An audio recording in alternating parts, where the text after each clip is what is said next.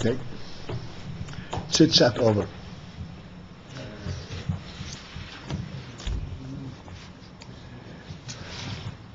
Okay?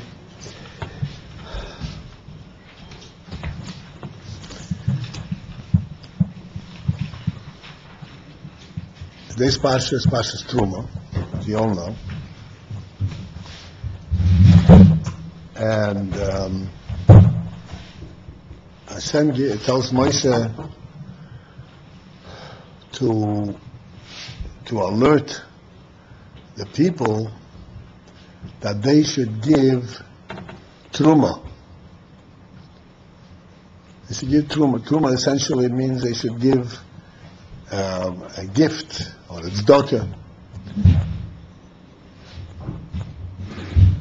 And essentially this is ultimately for building the Mishkan and everything associated with the Mishkan.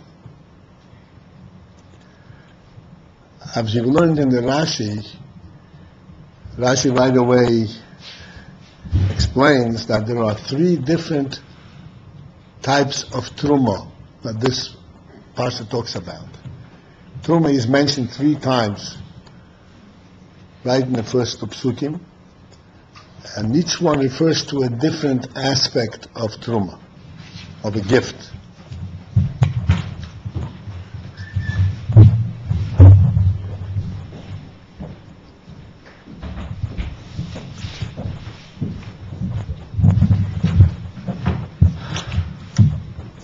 And what are these 3? One is, as Rashi explains, Terumah Ha'adani, the Terumah of that they provided the silver, the actual silver metal, to build the Adanim. The Adanim were the basis of the Mishkan. The Mishkan, as you have already learned, were of boards, these boards were put into silver chunks, heavy squares of silver which held the boards down. These were called the Adanim. These are the basis of the Mishkan. And then there is also the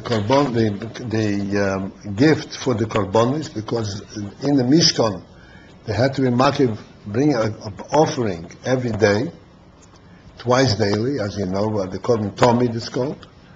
And then there were the gifts to build the Mishkan, everything else. The cost of building a building and providing all the materials, the silver and copper and essentially gold, copper and wood and different woolens, different type of wools and different type of flax and cottons and so forth, and hides.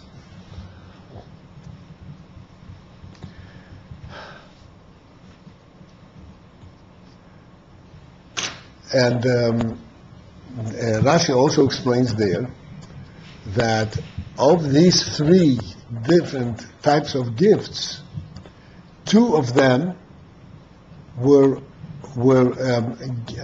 given by every one of the Jewish people equally. This was a half a shekel, max is a shekel. Everyone has to give the same amount, a half a shekel. And this half a shekel, there are 2 sets of half shekel. One was in order to build the Adanim, and the other one was in order to buy the korbanos, the sheep for the korbanos. And then the third category of gift was entirely arbitrary, voluntary. Everyone gave according to their desire, to their own decision. The first 2 were half a shekel? First 2 were half a shekel of equal amounts.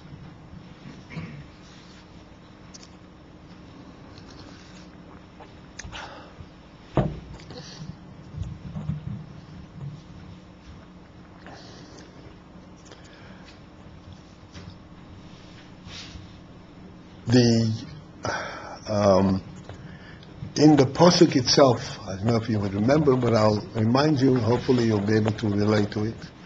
In the Pasuk itself, these three type categories of gifts are referred to in the following words. Yikhu li Terumah. You should tell Bnei Yisrael, tell the Jewish people, Yikhu li Terumah. They should take a Terumah for me, which means for Hashem.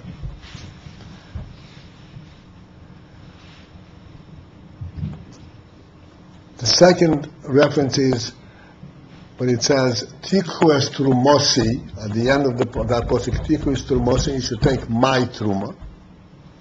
And the third is referred to by the next pasuk where it says V'zois ha-Terumah shetikhu mi'itom. This is the Terumah that you should take from them. These are the three different expressions of Terumah, and they refer to three different categories of Terumah. I'm mentioning this because this would be germane to the Sikha that I'm going to relate to you.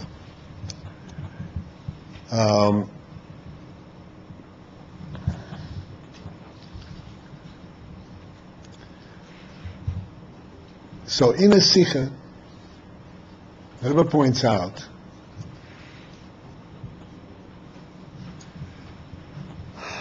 interesting elements. In the first Terumah it says, V'yikhu li Terumah. They should take for me a Terumah. Rashi says, li, was it li for me? It means li lishmi. It has to be in my name. In other words, this Terumah has to be done intentionally, and there has to be a special kavanah, so to speak, a special intent when this Terumah is being dedicated, and it has the quality that it is made specially for Hashem. Second Terumah, it says Terumosi, my Terumah. Again, Hashem is mentioned in conjunction with this Terumah. The third Terumah, it says, V'zeis ha-Terumah shetikhu mi'itom. This is the Terumah you should take from them, and there's no reference, no correlation from that Terumah between that Terumah and Hashem. Hashem is not mentioned in conjunction with that Terumah.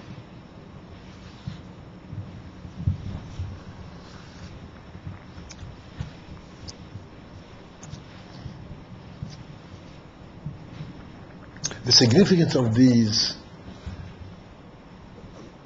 differences, we will explain. This is what the Sikha is based on. It's a very, very interesting, insightful Sikha.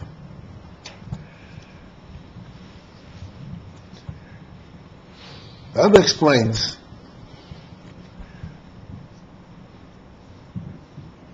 that to understand the background and the nuances, the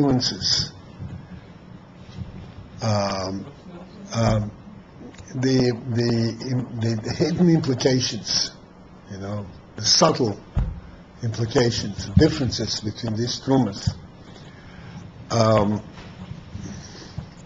you will understand them by finding their corresponding element in Avodah, because each one of these Terumah has a corresponding element in Avodah, in Ruchnius.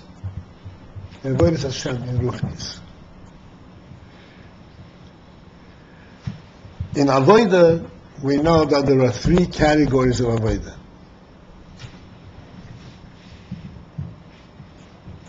What are the three categories of Avodah? Anybody? That's levels. Two types of Avodah. What?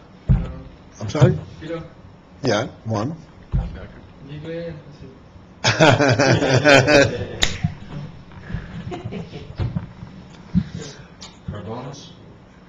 Korbanos, that's him as a Mikdash, true. And how does that correspond by us? Huh? Tefillah. So what do we have? Tefillah. So that's basically one. Torah. Mitzvahs. Okay, you see what it means? What group? Putting things together, right? A group effort. Now they got them all, right? Torah, Aveda, and Gemilas Hasodim, essentially Torah and Philo and Mitzvahs. These are generally speaking, these three categories encompass, but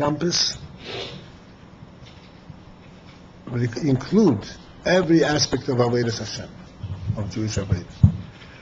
And in the Beis Hamikdash, this was also the union of Torah and Korbanos and so forth, and then Tzedakah.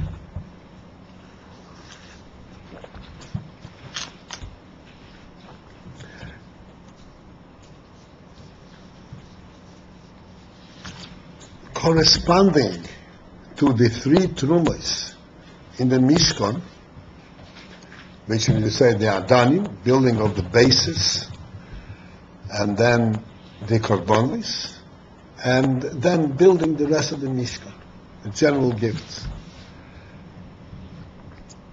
Torah, which is the basis, the basic principle, the basis of all Avodah. This corresponds to the Adonim. Just like this, the Adonim, this is what supports the whole Mishkan. Torah is what gives support to the entire Jewish life. Avodah, that corresponds to the Avodas HaKorbanos.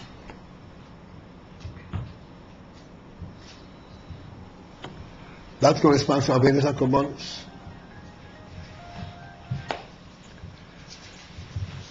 And we know that Avodah davening corresponds to Avodah HaKorbanos. That's the second one. And the third one is mitzvahs, which a person does throughout the whole day. And that corresponds to the union from building the Mishkan in general.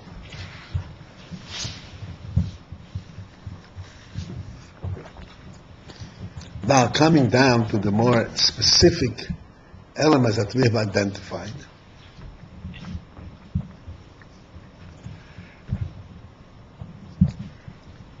By Torah, when the Torah speaks about Torah, which is the first one, Tikhu li Terumah, that's the first one. So it says there are two elements that are different than the other places. One is Yikhu li Terumah, there's li for me, and else also it says v'yikhu. V'yikhu means they should take.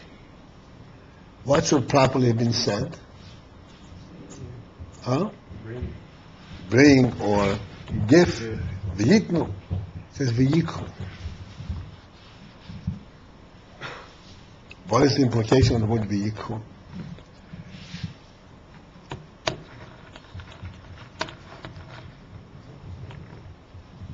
Torah, even though that we learn Torah with our seichel, and we definitely try and hopefully succeed to an extent to understand what the Torah is saying,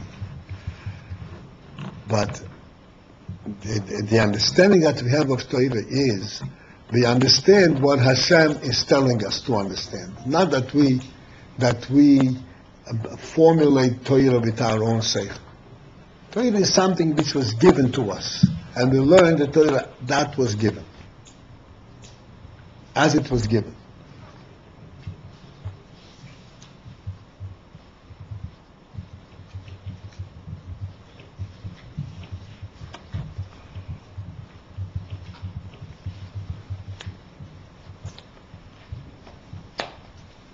This is why it says v'yikhu. Now this is something that they have to take. Torah is something that, even though I said we learn it, but we learn it by accepting it, by taking it. We take it, and then we understand to the extent that we are able to understand.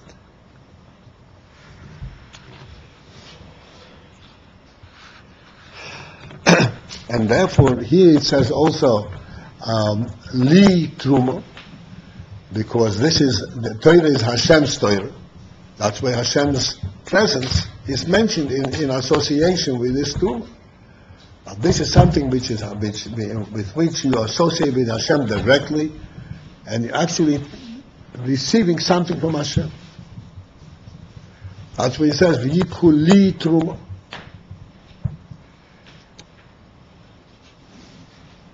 The second Terumah refers to Avodas HaTfilah, of davening.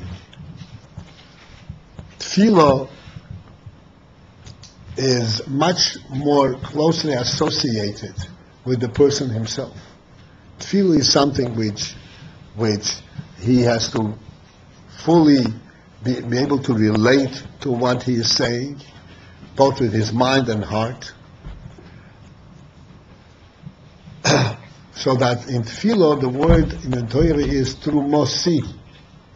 Hashem becomes part of the person's thinking. Trumosi means my Terumah, which means that the word Terumah, which refers to the person's gift, Terumah is his gift, a human gift. And Hashem, which is implied by the word Trumosi, are included in the very same word. In the same word there is a mention of the human being, of our effort, and of Hashem himself. Why? Because this is where Ayid becomes totally united with Hashem in Tefillah. Not like in the case of Torah, where you're learning, definitely you're learning, I'm saying, but you are sort of like a participant in it, but the real thing that you're learning is Hashem's wisdom, not yours.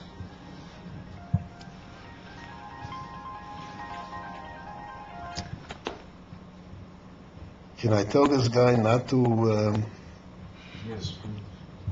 shut him off, right?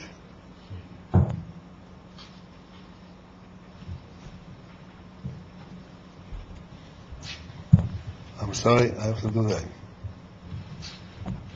In deference to my friends over here, can't have the sing song all the time. Commercial break. Commercial break.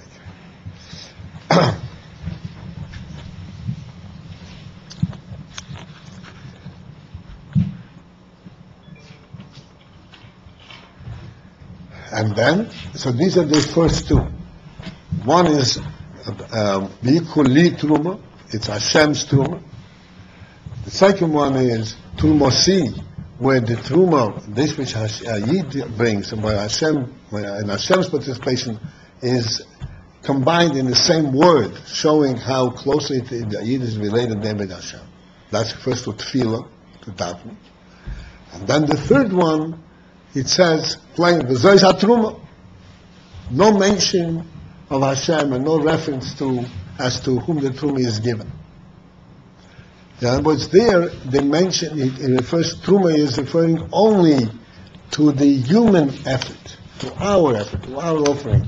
No mention of Hashem in that gift, in that effort. What does that refer to? That refers to, it says, to mitzvahs. Mitzvahs includes all human activities throughout the day. When a person goes out and he works, he does mitzvahs, the Abba points out an interesting inyan. Korbanos, which is the second category of tefillah, Korbanos also, you take a sheep, that is a mundane thing, it's not holy, and you offer it to the Beis to the Mishkan, to the Mizbeach. So you're making something mundane, you make something holy. However, over there is there's a middle step. First you take the sheep, at that point the sheep is completely mundane, belongs to the world. And you declare it as holy. You have to first be magdish the sheep. You can't bring on the Mizbeach and take a sheep and put on the Mizbeach. You can't do that. That's called Mali Chulin Boazor. Chulin means you can't bring Chulin, something that is not declared holy, into the Mizbeach. First it has to be declared holy, dedicated, and then you can bring in mitzvahs. Whereas the third category, when you do mitzvahs throughout the day, you give tzedakah, You take money out of your pocket and give it to the doctor. You don't first say, this is doctor, and then give it. You take it out of your pocket and give it. Without any dedication.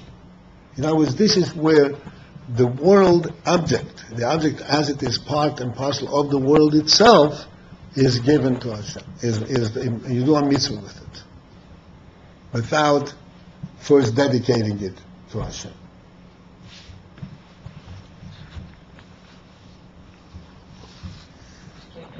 Excuse me? What did you say about Torah, part of dedicated things? Torah? Yeah. No, Torah is to start with, is from Hashem. But Korbanos, you have to dedicate it.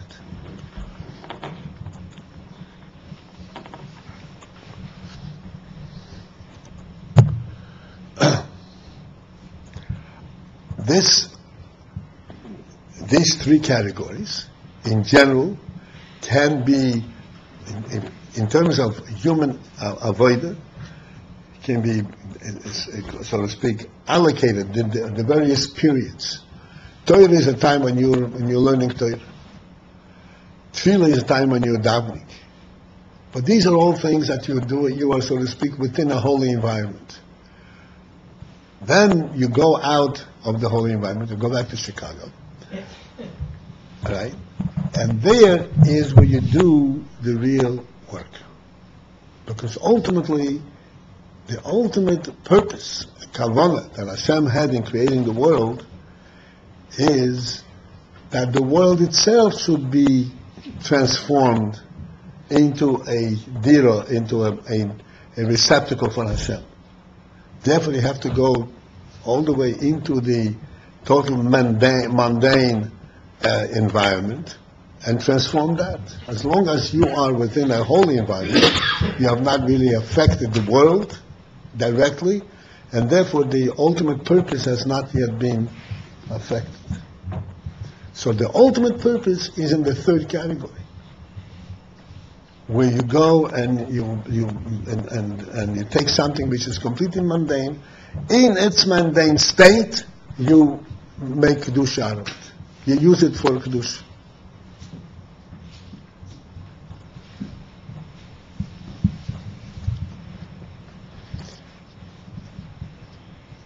Now there is another interesting point that the Rebbe makes in analyzing these psukim, and this will reveal to us a very important element.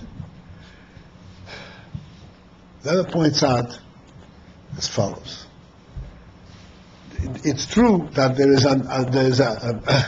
allusions. There is a reference to all three Terumahs.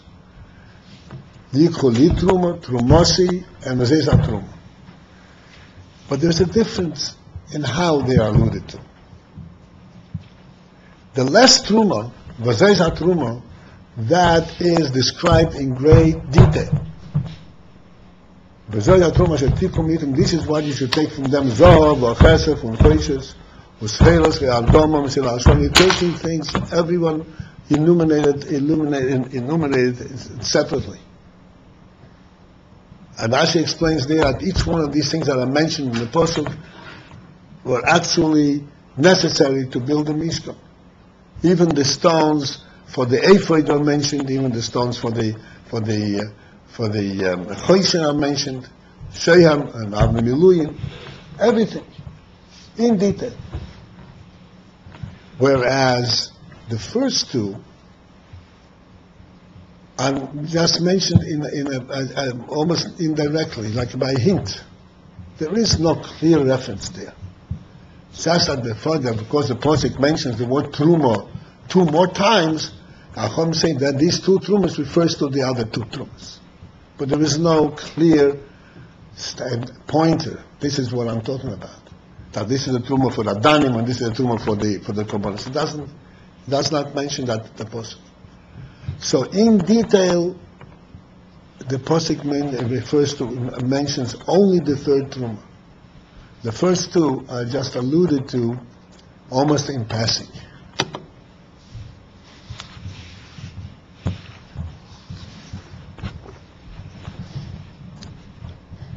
This is to tell us that even though that the first two, which is Torah and Tefillah, are really, so to speak, the main effort that a person has to learn Torah, which requires a lot of effort and concentration and refinement, to refine his mind so that he should be able to understand Torah. And then in Tefillah, he has to clear his mind, clear his heart, and truly, so to speak, concentrate and connect to Hashem. These are very engaging and deep elements in Avodah. The third one is, it doesn't require much preparation. You take a penny and you give it away. It doesn't require much human effort, except the fighting with the Yetzer Hara. But otherwise, it's an easy thing. And yet, that is the most discussed in the Pasuk.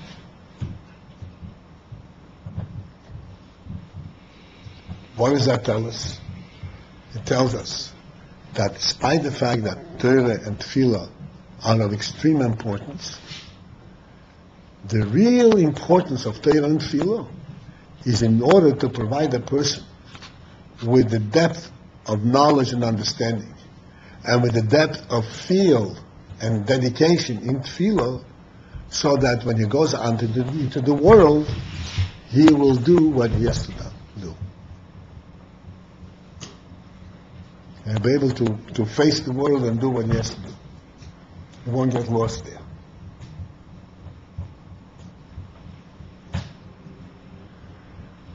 So yes, these are important and wonderful things, and these apply, so to speak, and touch the person very deeply, and they actually, so to speak, require a very great dedication on part of the person, and they touch the person all the way deep into his soul. Because to understand Torah, you have to go in the depths of your seichel and to touch the soul, and certainly in Tefillah. And yet, in terms of fulfilling our mission in life, in terms of fulfilling the mission and the purpose for which Rebbe should create the world and put Yidden into this world, it is the third category where that is really accomplished. And these two are only, so to speak, serve for that purpose. This is why in the Torah they are mentioned only in a hinting, in an allusion, rather than directly discussed.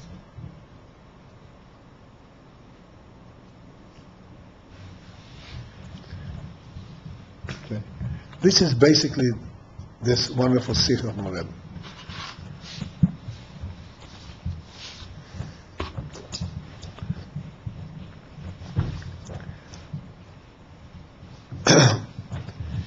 And as we usually do,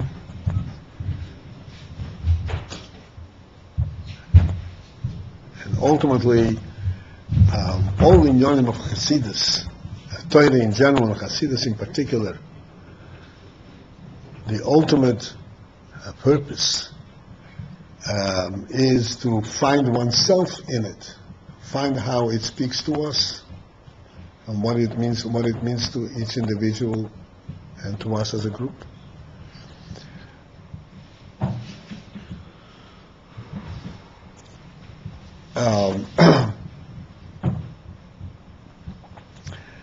There are various difficulties, various nisyonis, it's called, challenges that a person finds himself in, is confronted with when he is in yeshiva. Because when you're sitting in yeshiva, you're sitting and learning, and it's a wonderful thing, you're learning wonderful things. Hopefully you're learning wonderful things, and you're really learning wonderfully. But then you ask yourself the question, what's the point? Okay, I'm learning. So what is the accomplishment here? What is the ultimate accomplishment?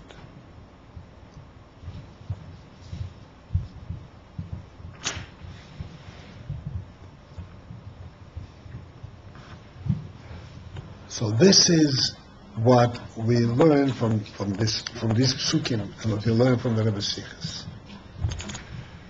It is true that ultimately you have to go and build a whole Mishkan, for which you require all kinds of different things. Not just silver, but all kinds of different things. Gold and copper and wool and all so forth, to build a whole Mishkan. Which means you have to transform the whole world.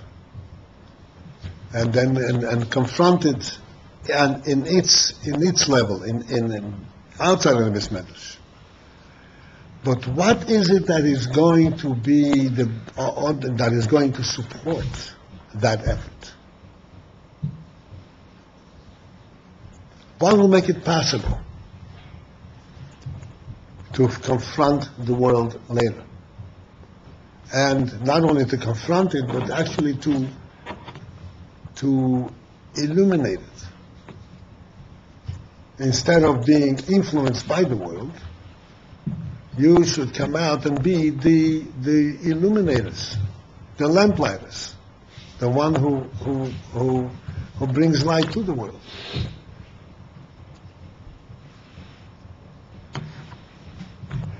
It is a historical principle, which means this is true throughout history, throughout Jewish history, that the Jewish people are a very, very small minority. And they're always a minority, almost an infinitesimal, unnoticeable minority facing a huge majority.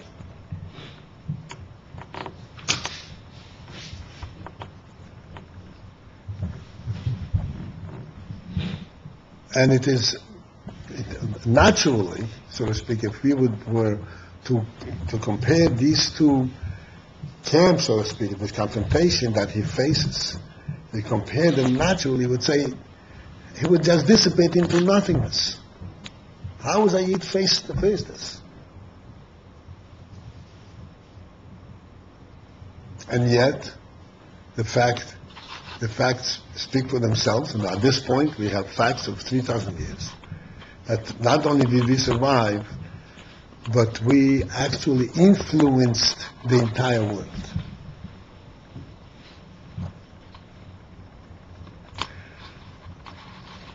We don't realize, even though the world still needs a lot of improvement, okay, but we don't realize what the Jewish people have accomplished in the world, how they transformed the world over these years. I thought I'd shut you off. Hopefully you won't answer back. No, that's a different guy. That's a different guy. Okay, that's not a phone. That's a mincha call. Okay. You can't complain about that.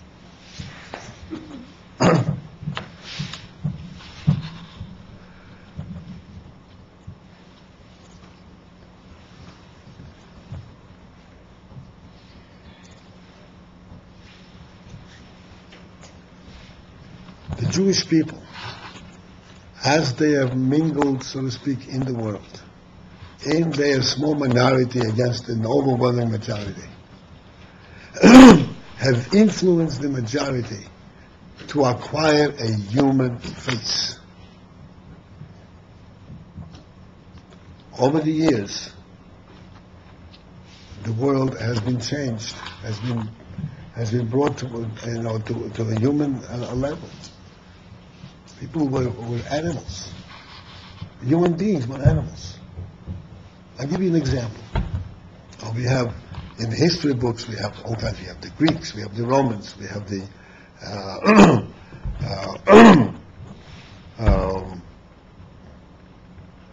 the Babylonians and this and Persians and all that. You have no idea how barbaric these people were. You don't have an idea, right? No, movies don't portray it Huh? properly. Movies don't portray it properly. No, all heroes, right? They were barbarians. Huh? They were nice barbarians. They were nice barbarians. They live normal lives and treat each other nicely. Yeah. I'll give you an example. Do you know that a wrestling match in Rome ended, a wrestling match for the entertainment of the populace ended in death? Probably starting in death too, at a different time. You understand? This was entertainment.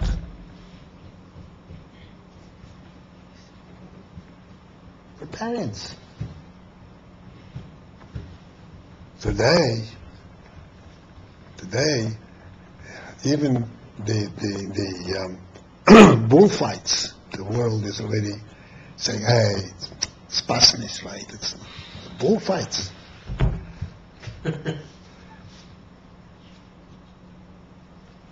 These are the same people that used to enjoy seeing a person being killed on the stage. You do it today too in some countries.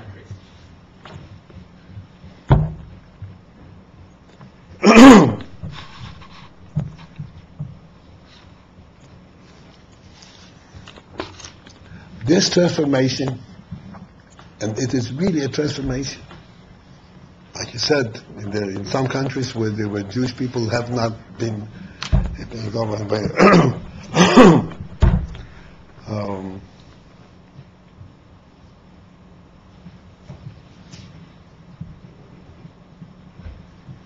I recently read a story of somebody who was stranded in some place, and in any case, he got permission to go into the public school, and he asked somehow, and he came into the school and he asked, "Who of you has ever seen a Jew?" The kids. In any case, this is a reality. There are people in the world who don't know what a Jew is. And those who don't know what a Jew is are still barbarians. How is it, how does a Yid carry this through? A Yid carries it through because of the depth of his soul. There's an interesting phenomenon that I myself kind of was privy to. I used to work in the business field, in the business world, and then there was a goy. There was a goy with an Italian goy, and we were talking one time, and he says, "If you need a doctor, who do you go to?" He says, "Who do you go to? A Jewish doctor."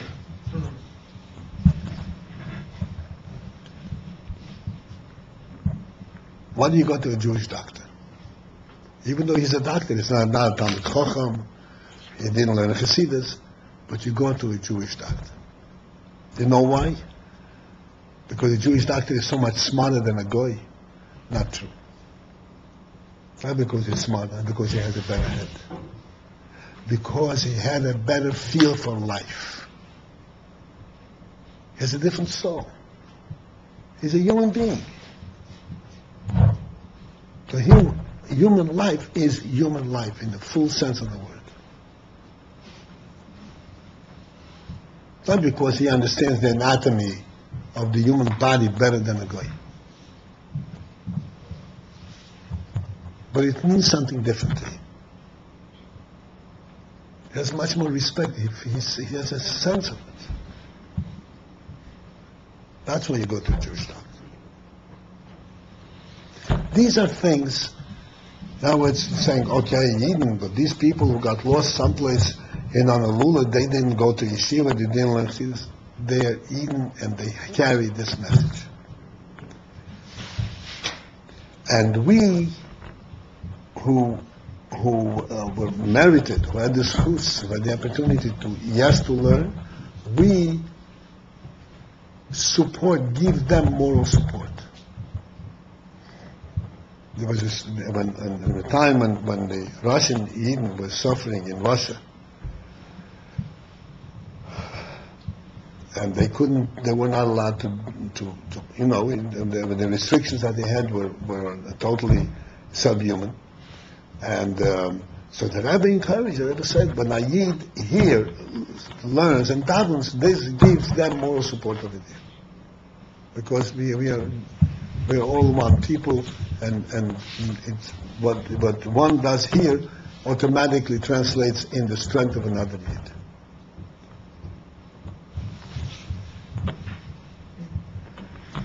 So, here's the point that I want to kind of bring across.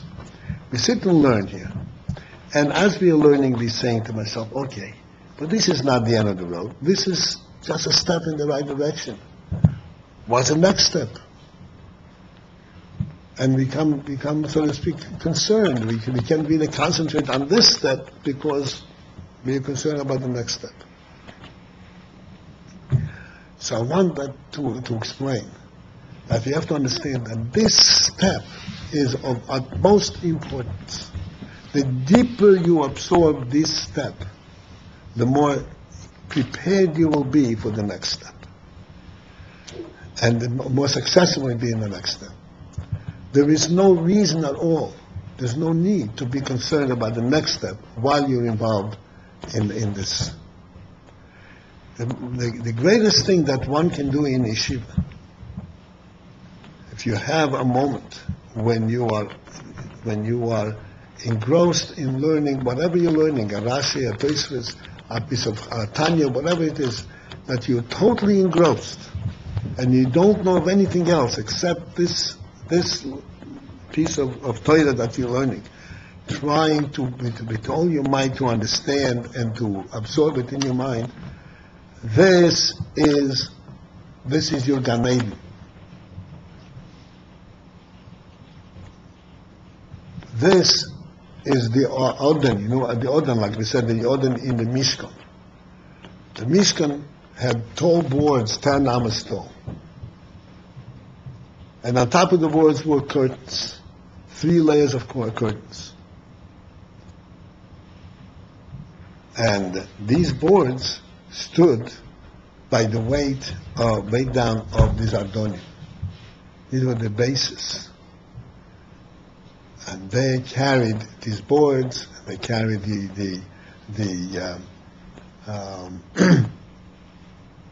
curtains, and provided for the korbanos.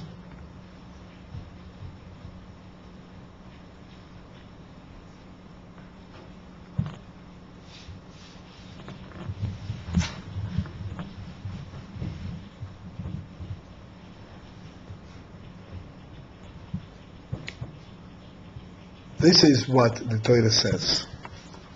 When you learn Torah, this is called Terumah. You're giving off your time, you're giving off your effort. But this Terumah that you're giving is Terumah, is Hashem's Terumah. You're learning Hashem's Torah. What is that you're learning Hashem's Torah? As I mentioned many times in the past, and I want to bring it in quickly,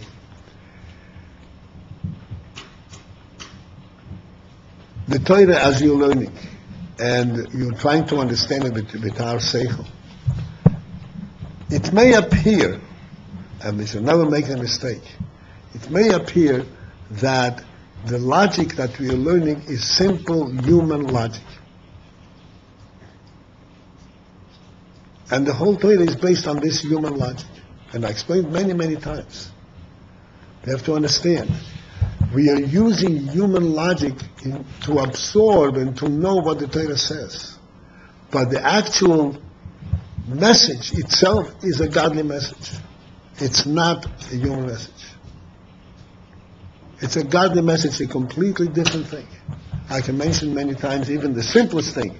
Loi signoiv, do not steal in the Torah. And do not steal in common law are two different principles. Completely two different principles. Torah, learning Torah puts us into Hashem's world. Not into a good human world, but into Hashem's world. And therefore it gives us a completely different, it gives us the strength to walk out into the world and to transform the world. And to transform the world and carry out our own lives in a proper way. Because we have the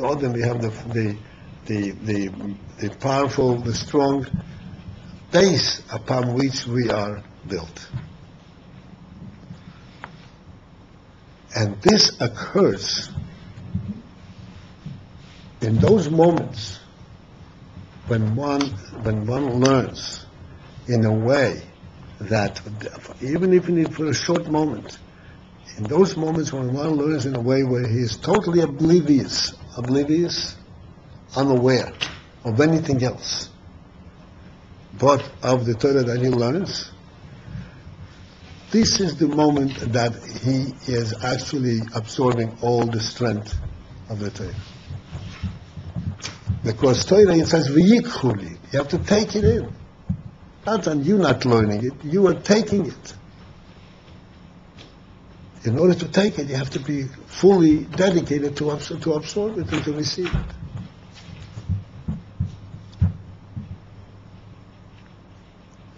So no matter how much time a person has, he has a month, 2 months, half a year, whatever time it is, the important thing is that during that time, it is done with a clear mind and a full taking it all in. This taking it in, this is what gives him the strength to accomplish the most important part of our mission, which is the third category, going out and building our lives in the world.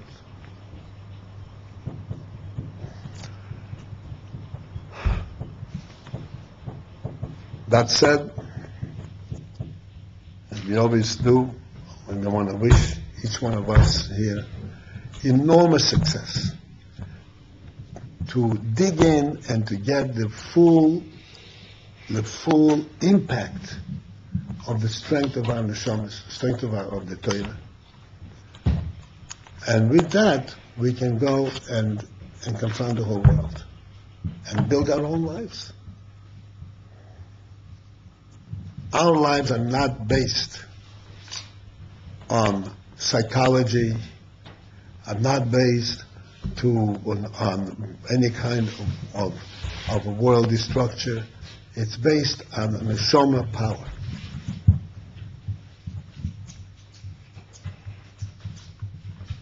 And we can accomplish absolutely everything, anything.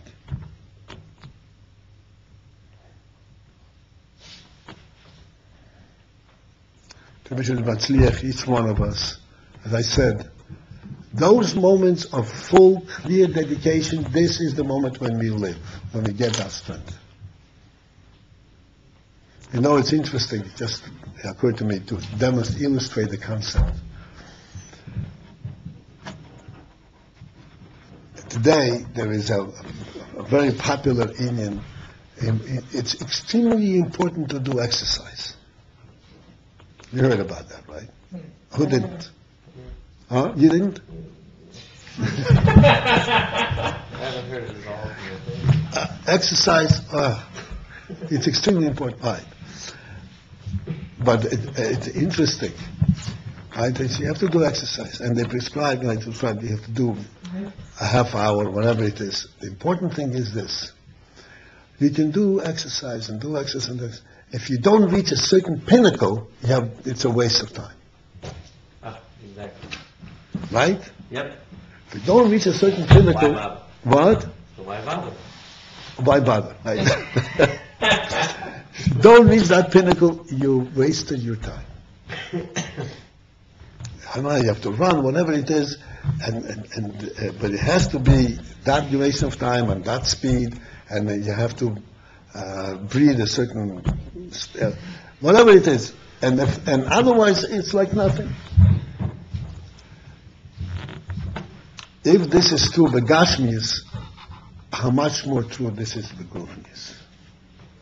And I'm not saying Chas v'Sholom that if you don't reach that point, you haven't learned. You have learned. But the real strength, the real effect of the learning is those moments when we forget completely about the rest of the world. And we're fully into this which we are learning. The Alter Rebbe explains in Tanya, learned even recently, because it's to say that we started Tanya fresh, I don't know. The Alter Rebbe says that when a person learns Torah, during the moment that he's learning Torah, his mind is fully embraced by the Torah. Which means there's nothing else. His whole world is the Torah that he's learning. Those moments that one experiences this embrace, this is what puts a person in the true world and gives him the strength to overcome everything. To overcome confrontation from the world and confrontation from the inside, from his own Yetzer Hara, his own distractions. Hashem should help that each one of us here and elsewhere, the last moments of this Golus, should be able to break through and acquire all the strength that we need to go through the border.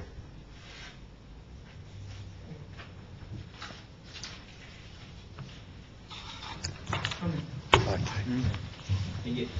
What What'd you say? I said thanks. What did I say? What? What? What does it say? Yeah. It says, inner thank you from every fiber of my being for enlightening me. I didn't ask what you said. I said what I said. And then what? Huh? And then what do you say with what? What did I say? You're thanking me. Yeah, I'm thanking you for enlightening me to the whole thing of Eichel Terumah.